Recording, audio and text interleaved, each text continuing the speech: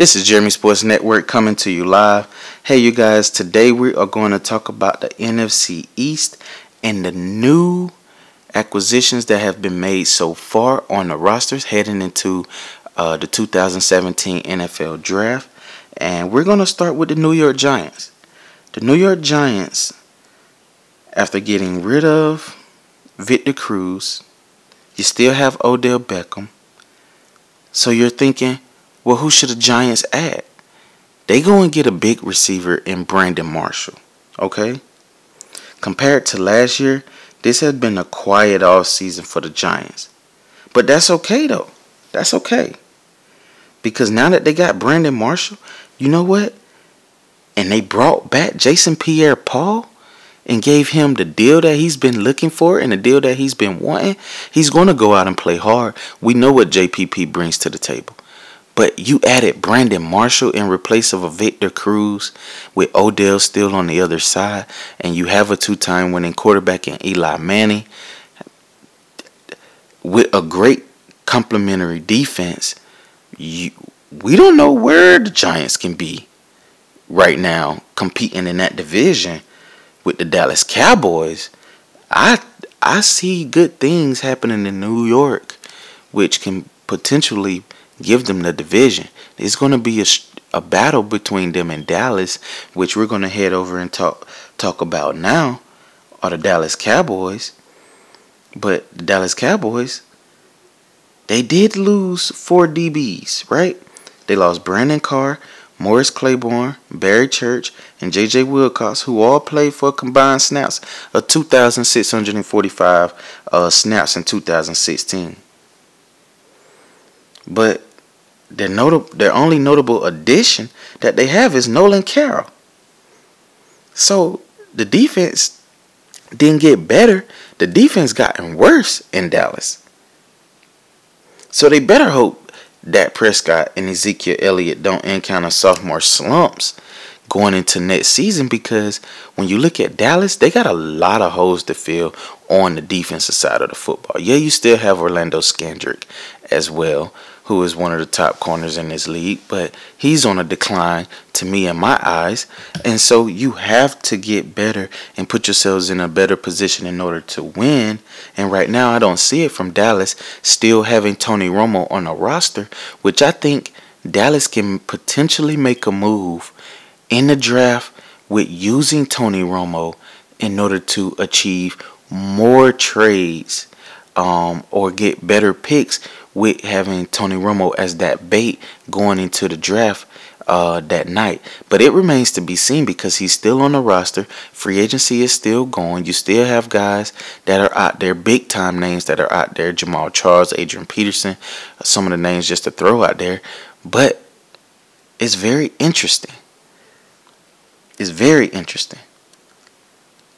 Although Dak Prescott and Ezekiel Elliott had great years on last year, but now teams can actually prepare for you after having a full season of what you can do and what you can bring to the table. Now, do I believe that's going to affect Ezekiel Elliott any? I don't think so. More so, Dak Prescott, I believe, could be more affected by it because of the now you get different mixed coverages and packages and teams actually doing whatever they can in order to make your weaknesses be glorified. But it remains to be seen with the Dallas Cowboys. They had a phenomenal year on last year, but we'll see if they're able to match that same intensity that they brought to the table last year, and they could do it again this year after losing like that to Green Bay. Do you think the Dallas Cowboys can make it back? I mean, it remains to be seen. You give up a big play to Jared Cook, Aaron Rodgers, and you turn around and you lose 4 DBs, and you haven't picked up anything yet. It remains to be seen in Dallas. But we're going to move forward and talk about those Washington Redskins. Because right now, the Washington Redskins, their front office is in turmoil. Complete turmoil. But They do deserve some credit for still having Kirk Cousins on their roster, though. Because Kirk Cousins, to me, is a really good quarterback. He's a proven quarterback as well. He betted on himself, and he is going to get paid big bucks. Because he performs. You can't give me none of that RG3 or any of that crap when it come down to Washington, because Kirk Cousins have been the man since he took the job from RG3. But the thing is, with them, they did add Terrell Pryor to the squad, but you lose Pierre Garçon. Pierre Garçon is going to the 49ers, but you replace him with Terrell Pryor. Yeah, he have a high ceiling, but he's not a Pierre Garçon. Not yet, anyway. And then you lose Deshaun Jackson to Tampa. You let him go to Tampa. But, you know, it remains to be seen. They still need to fill some holes on their defense. Although they do have young pass catchers. But they were 8-7-1. Do I believe they can win 10 games next year? I doubt it. Only see Washington winning another maybe 8 or 9 games. Squeaking their way into the playoffs perhaps. It depends. It really do depends.